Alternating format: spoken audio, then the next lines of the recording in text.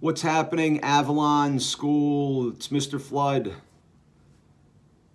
Mr. Flood that was there a couple weeks ago giving assemblies. Still don't remember me. It's okay. I'm not offended by that. I don't remember what I had for breakfast yesterday. I really don't remember what I had for breakfast yesterday. Anyway, I'm not concerned if you remember me.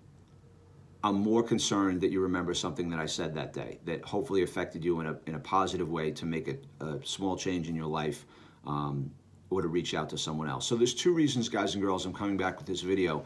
Number one, and most importantly, is to say thank you. Thank you for the way that you treated me when I was there. There's something about Texas. There just is. And I mean a good thing. Like I don't know.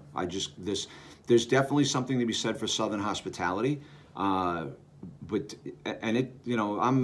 a huge Cowboys fan, and it's not that. Like it's not like I just like the people in Texas, and I like the people in North. I like people everywhere, but Texas is just. Thank you. That's my way of saying you live in an awesome place. Second reason I'm coming back, you treated me with dignity and respect when I was there. So thank you to the students and staff. And the second reason I came back with this video, as I said earlier, we forget things very quickly, so I need to remind you of the challenges that I gave you when I was there. Number one, to look on the inside of people. Always give people the benefit of the doubt. Don't judge by the outside. And when you do that, even when you don't say anything and you give off that energy and that vibe that you are a non-judgmental person, 99.9% of the time, they will not judge you either. In very rare instances will someone, judge you when you haven't judged them. And those people are probably very troubled and need help and have things going on that you don't understand. So, but look at people on the outside. We're all alike. Look at people on the inside. We're all alike. Don't judge by the outside. Do not judge by the outside. And the second challenge I gave you, which is super important, is to reach out, say thank you to, and show respect for two adults in your building. You're going to need in your school career, even into college and even into early adult life, you're going to need trusted adults to go to.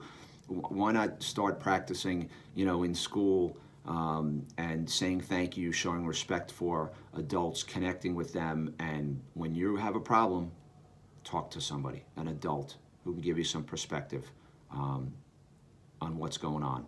And their answer to you should be, I know how you feel. I felt the same way. This is what happened to me, and this is what I did.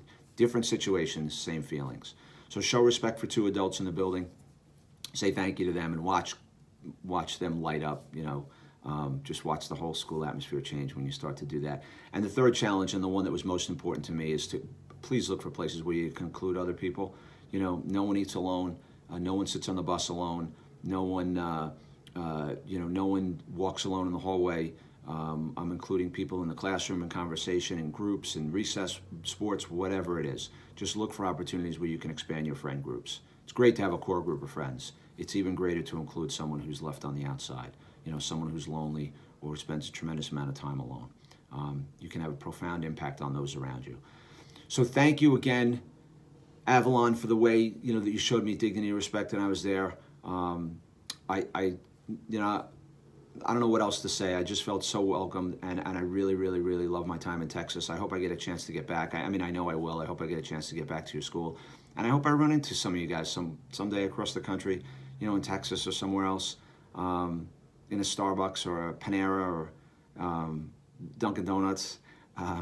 And we just kind of look at each other and say, hey, Mr. Fly, I remember you said this to me. And, so I hope you're all well. Hope you all have a great second half to the year. And again, thank you. I'm grateful for my time at Avalon Schools. Have a great day.